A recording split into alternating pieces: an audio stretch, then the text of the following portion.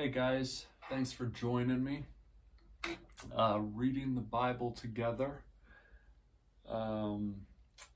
I will read today Genesis chapter 1 and then 3 verses into chapter 2. So Genesis 1 to 2-3, because that's the 7 days of creation. And then we'll chat about it for a minute. Let's start by praying.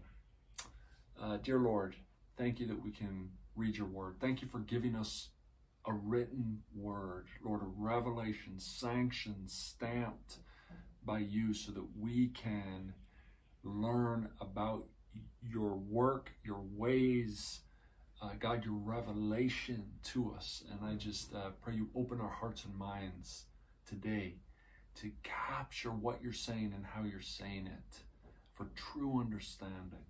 In Jesus' name. Okay, as you know, I'm in my shed. This is my little studio. I love it out here. I make my coffee. I think today a neighbor is working on something, so we might hear some banging and sawing. I heard my dog run out and start barking. I just thought, okay, don't worry about it. This is not too much for us. Let's just read through this, okay, and then let's talk about it. Coffee first.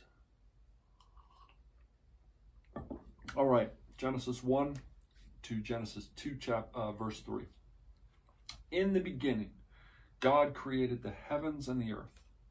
The earth was without form and void, and darkness was over the face of the deep, and the Spirit of God was hovering over the face of the waters. And God said, "Let there be light," and there was light. And God saw that the light was good. And God separated the light from the darkness. God called the light day, and the darkness he called night. And there was evening, and there was morning the first day.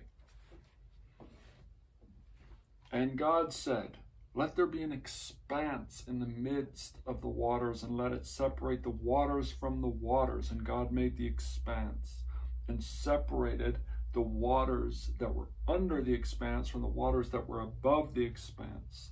And it was so. And God called the expanse heaven.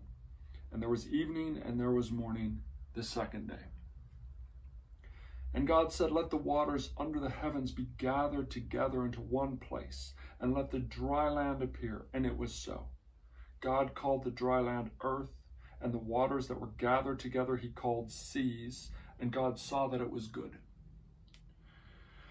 And God said, "Let the earth sprout vegetation, plants yielding seed, and fruit trees bearing fruit in which is their seed, each according to its kind on the earth."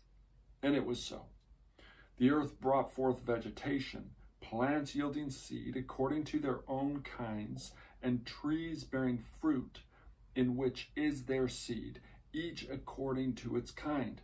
And God saw that it was good. And there was evening, and there was morning the third day. We're getting there. Hang in there. And God said, "Let there be lights in the expanse of the heavens to separate the day from the night, and let them be for signs and for seasons and for days and years, and let them be lights in the expanse of the heavens to give light upon the earth." And it was so. And God made the two great lights, the greater light to rule the day, and the lesser light to rule the night, and the stars. And God set them in the expanse of the heavens to give a light on the earth, to rule over the day and over the night, and to separate the light from the darkness. And God saw that it was good. And there was evening, and there was morning, the fourth day. Coffee time. 4 days into creation here. All right.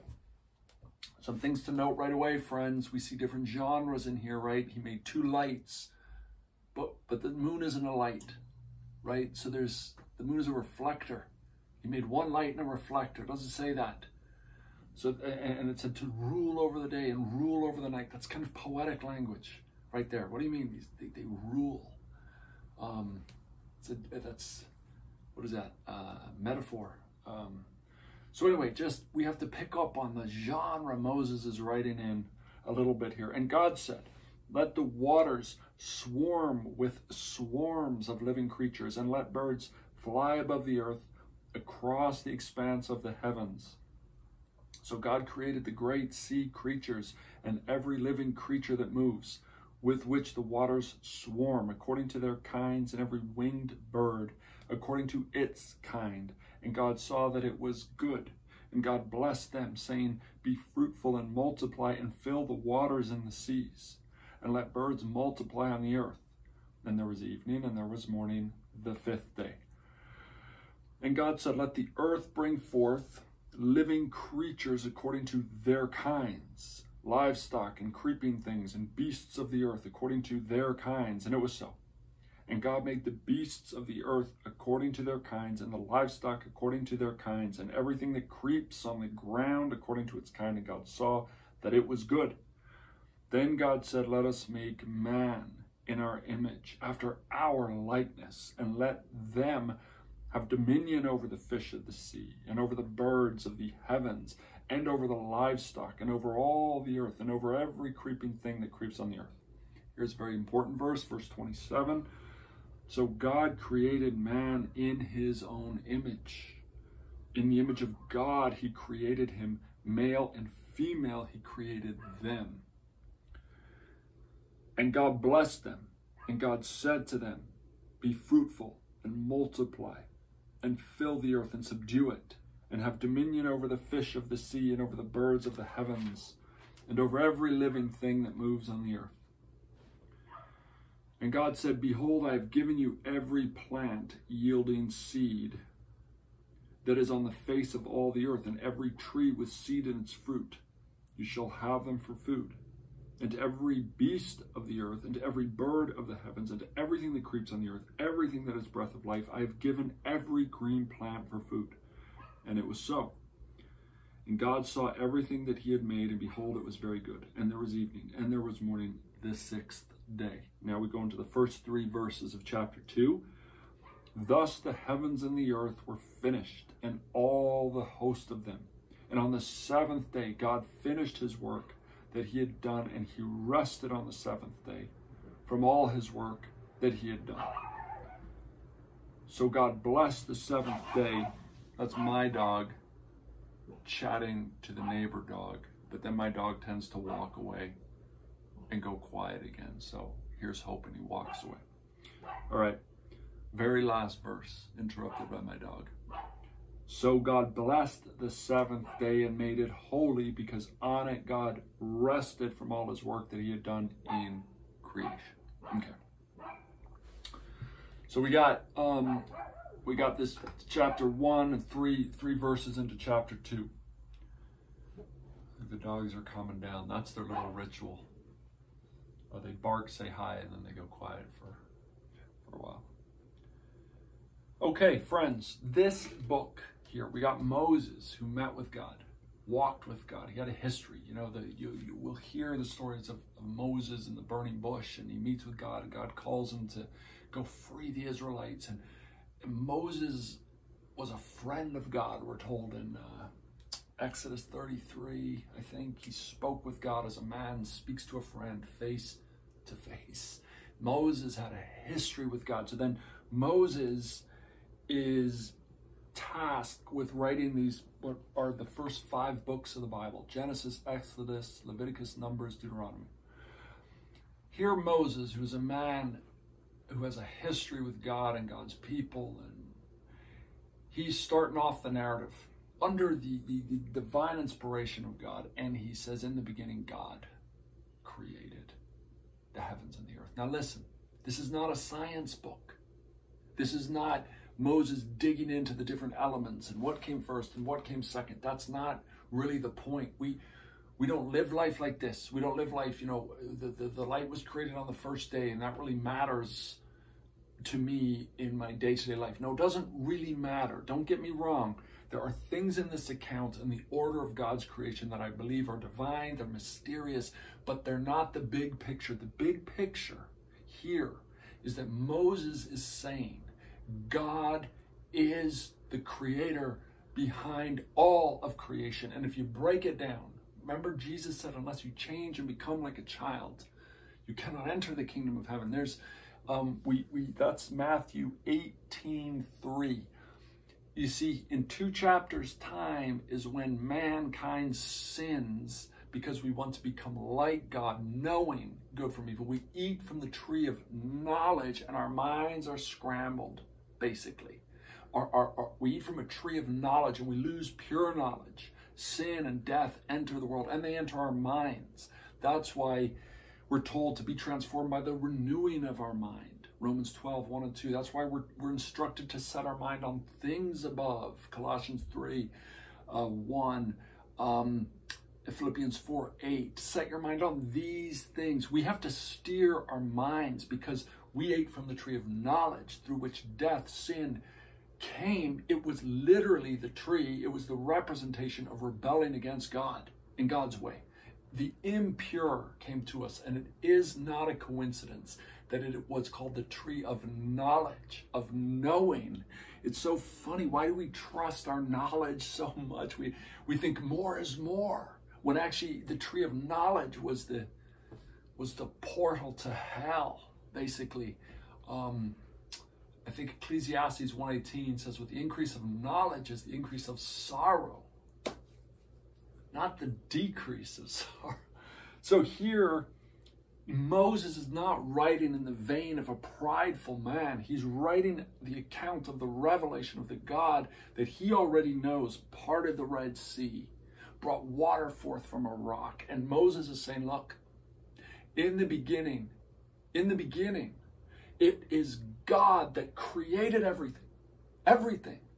Animals, light, stars, moon. He's in a way, Moses is robbing the pagan world. Some people might worship the moon, worship this. Moses is like, no. Okay, here we go again.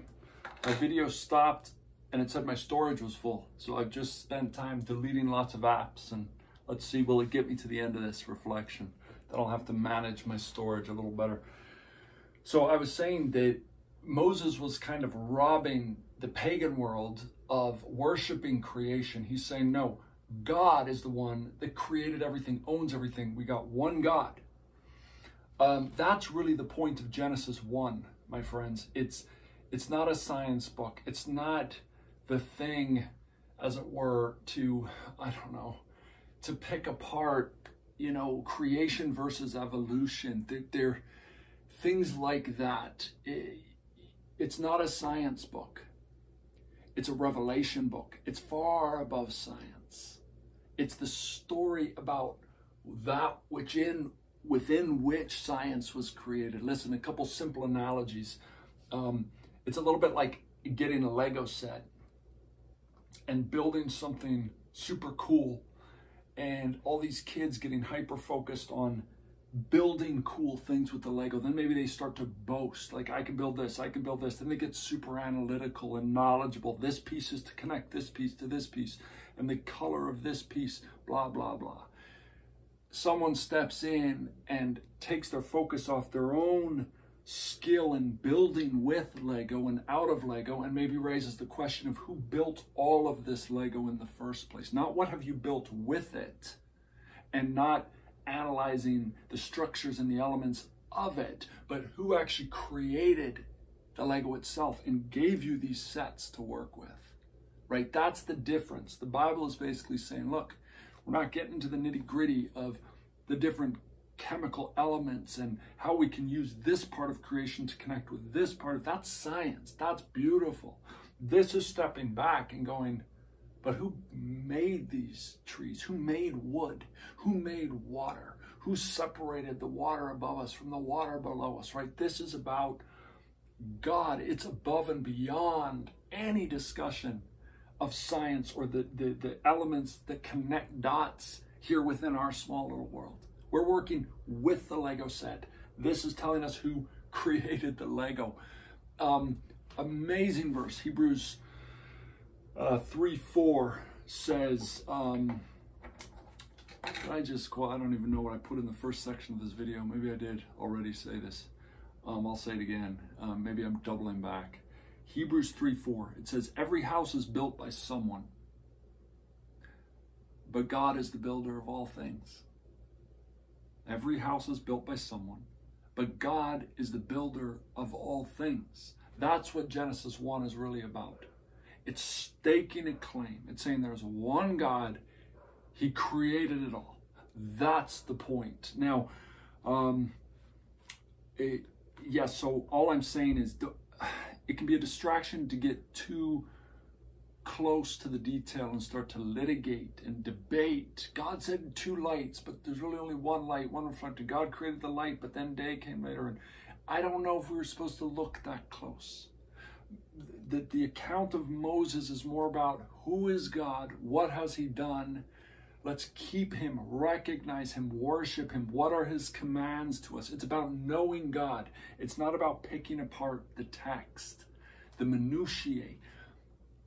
That is a constant sin of people, always has been, always will be. You know, the Sadducees, there were these sects, right? Sadducees, Pharisees. I don't know the great details of what they all differed on, but there's plenty of other sects today. But the Sadducees challenged or came to Jesus and put together some ridiculous thing about, it says in the Bible, a man marries wife. This is in Matthew 22. She dies. The brother should marry her. What if that brother also died? Then another brother. They gave God this scenario, this theoretical scenario. What if all the brothers and then they all died? Whose wife would she be in the resurrection? Jesus was so gracious. Matthew 22:29. He said, you are in error. You are in error because you do not know the scriptures together with the power of God. Scriptures together with the power of God. The scriptures are not meant to be something that we dig into and get prideful on and start picking apart words and pieces that don't really matter. They take our focus off God being the creator who owns my soul, to me having great answers for Bible trivia down at church Wednesday night fundraiser for who knows what. We're not meant to pick apart the Bible for head knowledge. We're meant to read and understand the Bible in a way to bring us closer to God. And often the more we know about it, we can become farther from God. Another incredible verse, John 5:39-40. Jesus said to the Pharisees, you search the scriptures because in them you think you possess eternal life, but you refuse to come to me and have life. That's incredible. The purpose of the written word is to know the living word and to not be prideful, but to be childlike, Matthew 18:3. The account of creation is that God is God, and then really we move on. We don't debate and fight and get prideful and divide camps of, well, that's evolution and creation. It doesn't really matter. There's still questions of, sin and suffering and hope and death. We believe God created the world. The question is, who is that God? That's really the question, who is that God? If someone comes flat out and says, I don't believe that God created the earth, we can't do a whole lot about that. We're told in the Bible that people should believe because of the testimony of creation. And I'll leave you with this, these couple of, this is a really important point. We're not to be prideful or judge people. People are deceived. Some people are very sincere about what they see and don't see, but other people aren't sincere. We're told in Romans 1:20 that the invisible God, the invisible attributes of God, his eternal power and divine nature have been clearly seen, being understood by what has been made, so that men are without excuse. Creation is an evidence of God, that there is a designer, there's a creator, and people should seek him. We're told that mankind is without excuse in terms of their pursuit of God because of the evidence of creation. That's Romans 1:20. So again, in the spirit of Jesus, we don't debate and beat people over the head like, oh, you should believe, you're so stupid. I mean, look at the evidence of creation. We don't go there. Jesus didn't work like that. There's a spiritual battle. But yes, we're told in the Bible that creation is evidence that there's a God to be sought out and found. And if people aren't seeking God, we're told that people are really without excuse because all of creation says there is a God and he should be sought. That's Romans 1:20. Also, Psalm 19, 1 and 2 says, the heavens declare the glory of God. The skies proclaim the work of his hands. Day after day, they pour forth speech. Night after night, they display knowledge. Creation speaks to a creator God. That's what chapter 1 is saying. God created it. I believe it. You believe it. Some may not believe it. We don't have to fight that. We just simply say the revelation of the scripture starts with the claim there's one God. He created it all. That's the beginning of the story. That's the beginning of the pursuit. If people don't opt in and they're like, I don't believe there's a creator God, leave that between them and God. You know, God says they should believe. They should be in pursuit of him.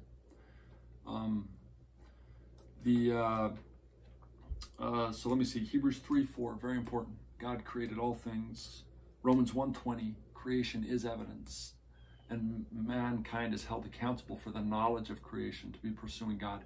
Psalm, poetry, Psalm 19, 1 and 2, just saying that the Christian sings about God night and day, pours forth speech. So in this account, my friends, man and women made in the image of God to rule the earth. It's a springboard. It's the starting point. It's just like, there's one God, he made it all. Let's find out who he is. Let's go. Let's seek him. Seek him and you'll find him. Jeremiah 29:13. If people aren't in pursuit of God, that's not your problem. And it's not my problem. We simply testify. We say, well, we believe the revelation is that there's a creator God and he claims it. And we move on. All right? I hope I can stitch these two little videos together seamlessly. God bless you.